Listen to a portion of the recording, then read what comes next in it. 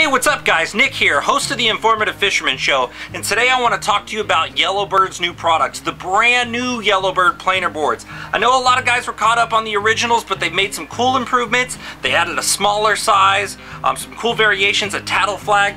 You know, this is how it comes right here in the box. I'm going to break down what comes in here, how you can rig it up, how you can even rig it up the old way if that's what you're used to, or how you can rig it up with that tattle flag. So let's get into it. Alright, so now your medium and your large size come like this. Let's go ahead and open the box up, see what we got here. Let's see what we got. Right off the bat, here's our arm with our tensioner clip right on there. We can put it on with the nuts. I mean, it's real obvious. You back those off, put that on, put it down. That's your tensioner clip.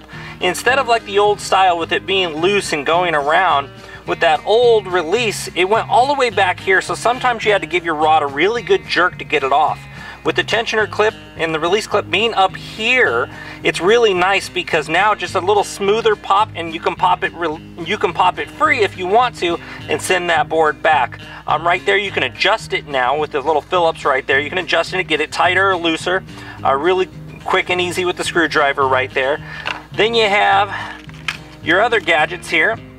You got your springs, and we got a little tiny wrench down in this bad boy, and that's for going to be hooking it up our tattle flag, which is right on the back right here. You can already see, I'm going to flip it over and you can already see what we got going on here. It's tight right now, so I'm going to back off that screw and I'm going to show you how to put this bad boy together.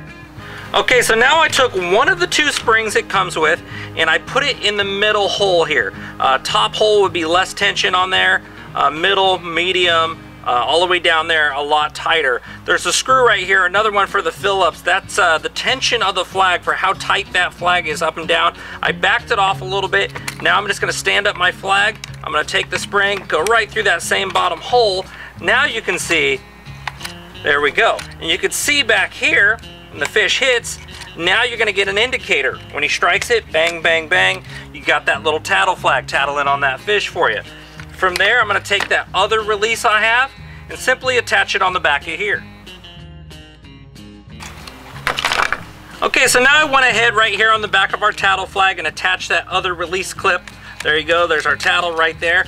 Now for the other arm with the primary release, it comes with two little nylock nuts right there to attach. You want to make sure you're not doing this over grass. It comes with two, you don't want to lose them, so do it at home before you take it out to the water. So let's go ahead and fasten those with that little tiny wrench that it comes with there. So now a lot of the trolling guys for the walleye and stuff like to tighten down this clip extremely tight, this one extremely tight, set their line back there to where when that fish hits it, the flag stays down. They reel in the planer board and all and pop both clips off of their line so it doesn't slide down on its own to a leader. A choice, one of the things that I did, I'm not too into the flags myself. So what I went ahead and did is I didn't run the flag, and I like the traditional way. And Yellowbird went ahead and put a nice little clip right there that you can open up, put you a snap swivel in there, squeeze it down to where you can put your line through there, twist it around to where it's nice and tight. Just run your line directly through that big snap swivel. Then when the fish pops it, this just slides back down to your leader the old school traditional style. So you got that tattle flag method right there.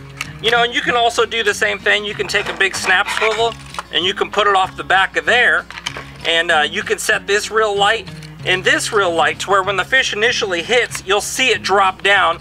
Both clips will more than likely pop loose. This will still slide down the line to your leader. You can do it that way or this way. This is generally what I'm doing most of the time. That's kind of what I prefer.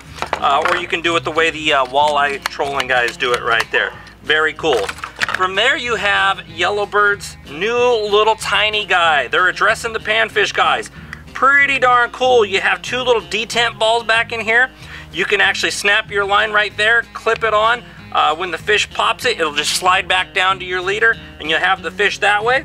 If you're not, if you're worried about the line popping through the detents, you can take a big snap swivel like I was showing there and fasten down the detents and run a snap swivel off the back just like the traditional way to do it. But these are very, very cool boards, guys. Definitely get your hands on these. Start using these bad boys. Trust me, I use them all the time. I have put a lot of money in the boat and I've won some great tournaments and caught a heck of a lot of big fish strictly because I was using planer boards on those days where those fish were shallow out to the side of the boat. They didn't want to be under the boat. They wanted to be out next to me, and we got them. YellowbirdProducts.com, guys. Check it out.